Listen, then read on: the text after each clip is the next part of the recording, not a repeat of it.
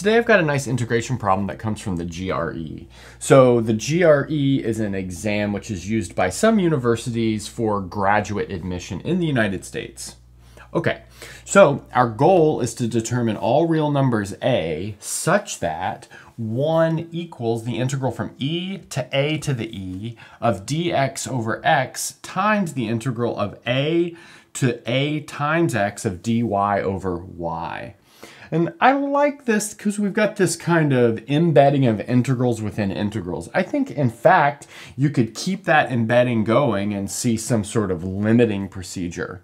Maybe post in the comments if you can see of an interesting problem built out of that sort of embedding procedure. Now, before we get going with this solution, I'd like to point out that if you want to see more GRE material, we have twice weekly GRE prep study streams or live streams on the second channel Math Major. And these are done by the channel assistant who is preparing for grad school right now. Okay, so let's get into it. The first thing that I'd like to do is maybe take this inner integral and calculate that. And let's see what we get for that. So let's notice that if we take the integral from a to the a times x of dy over y, using the fundamental theorem of calculus, we take the antiderivative. That'll be the natural log of y, maybe the absolute value of y to be careful, and then evaluated from a to a times x. Now let's also notice that the value of x is between e, which is like a little bit more than 2, or maybe like between 2 and 3, to a to the e power. But a to the e power only really makes sense if a is positive, given that this is an irrational number here. So that being said, this interval of integration is only over positive real numbers, which means we don't really need these absolute values. So anyway, that tells us that we have the natural log of a times x minus the natural log of a, and then that's the same thing as the natural log of a times x over a, which is just the natural log of x. There I used a logarithm rule that turns a difference into a quotient. Okay, so now we can take our given equation and rewrite it in a simpler form.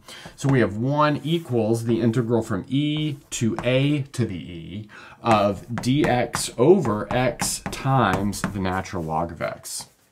So I think the interesting thing here is the fact that we had a's built into this integral in the denominator, but they don't actually influence anything that's going on because they cancel out. Okay, now how would we do this? Well, notice this is set up for a pretty standard u substitution that you would learn in an integral calculus class. So let's set u equal to the natural log of x, and note that means that du is equal to 1 over x dx, or dx over x, if you will. The motivation for that is the fact that we have a function composed within another function. The natural log is composed in the reciprocal function, and then this function's derivative is also part of the integral. Those are the two main reasons you would want to do a substitution. So now let's maybe use this to change our bounds as well. So when x is equal to e, that tells us that u is equal to 1 because the natural log of e is 1.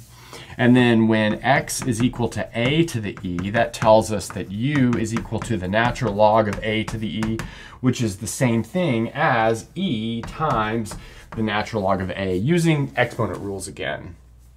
Okay, so that gives us the following equation. We have 1 equals the integral from 1 to e times the natural log of a of 1 over u e to the u. But now we can apply the fundamental theorem of calculus, taking the antiderivative. That'll give us the natural log of u evaluated from 1 to e times the natural log of a. So something like that. Again, we don't need absolute values here because this is a positive region of integration.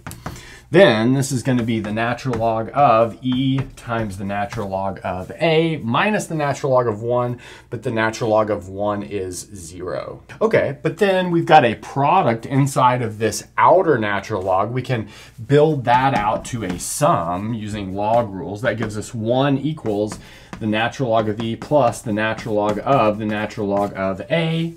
The natural log of e is 1, so that cancels this 1 on the other side of the equation. So that tells us that ln a equals 0, and then we can exponentiate twice to grab a value for a. So exponentiating once gives us the natural log of a equals the number 1, because e to the 0 is 1.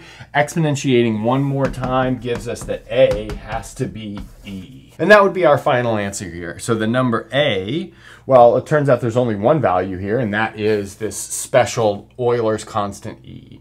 Now, if you'd like to see more GRE problems, I've actually done a couple more on the channel. You could check out the one that's on the screen right now. And if you've liked this video, consider subscribing. It would really help out.